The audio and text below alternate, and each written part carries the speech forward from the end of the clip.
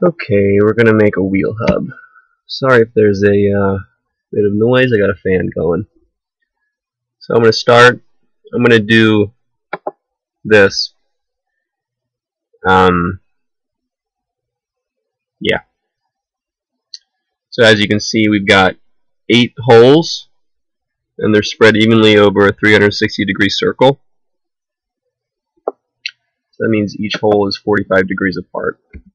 So the first thing I'm going to do is draw a 3/4 inch hole. So the radius of that is 3/8. And then I'll move 6.5 inches with my tape measure and draw another 3/4 diameter hole. And then the way I'm going to make all the holes 45 degrees apart is just by selecting these two and rotating them. So I need a point about which to rotate them. So I'm going to draw a little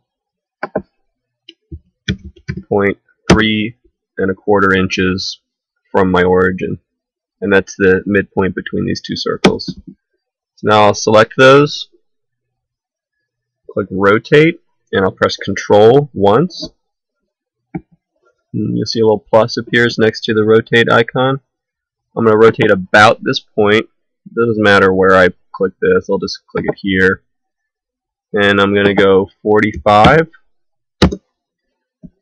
And then I'm just going to do that again. So I'll press Control again, click here, click that, and this time I'll go 90. And I'm going to do that one more time. Oh, I forgot to press Shift.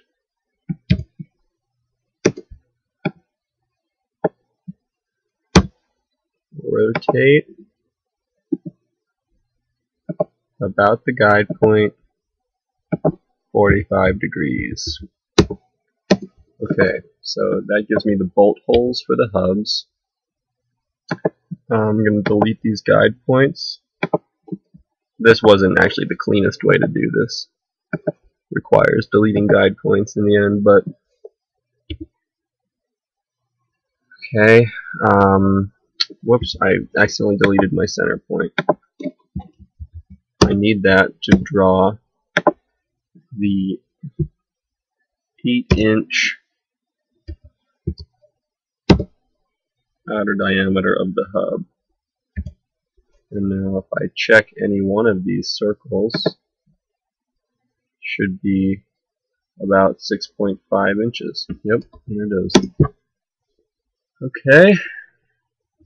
Wait a second. I think this is actually supposed to be a 9-inch diameter. I think I've made that mistake before, actually. I'll make that 4.5. Okay, that looks better. And now this particular document requires a 3¼ diameter. So the center bore of this is kind of funny. It's got 2 half circles that meet not quite in the center of the half circle. So the smaller half circle is 3¼ inches, which is basically 3 inches plus 1/8 on either side, for 1/8 all around for clearance. So we'll make our radius 1 5/8. Something just popped up and I pressed spacebar right when it popped up. I don't know what that did. I think it changed my color scheme. Okay, 1 5/8. And the next one will be, let's see, 1 5/8 is that what I want? Yeah, that's what I want. And then the next one will be 4 1/4, so that's 2 1/8. Okay, so now these two meet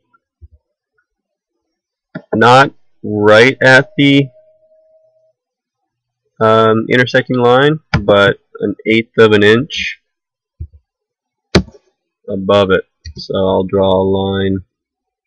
Basically, the larger half circle extends beyond.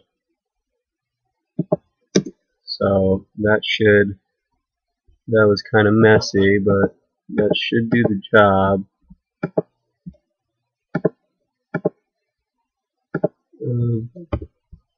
Giving us what we need here. So I'll get rid of this area and that area, and that should be our part. So yeah, I might have done some things here that weren't obvious, but I think most of what I did was obvious.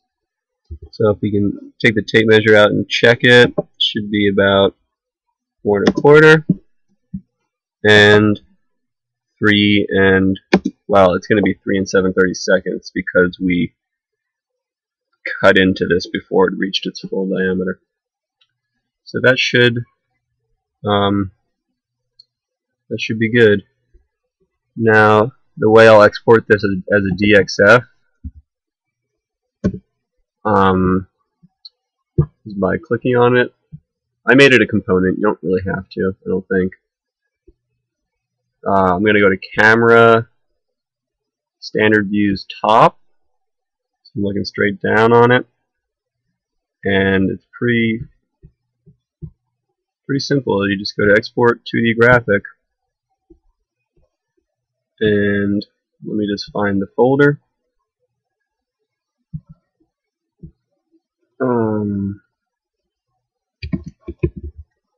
Just name it something random.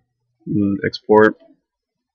Make sure you export it as an AutoCAD DXF file. That was already selected in my export dialog window. And that's about it. So, there you go, world.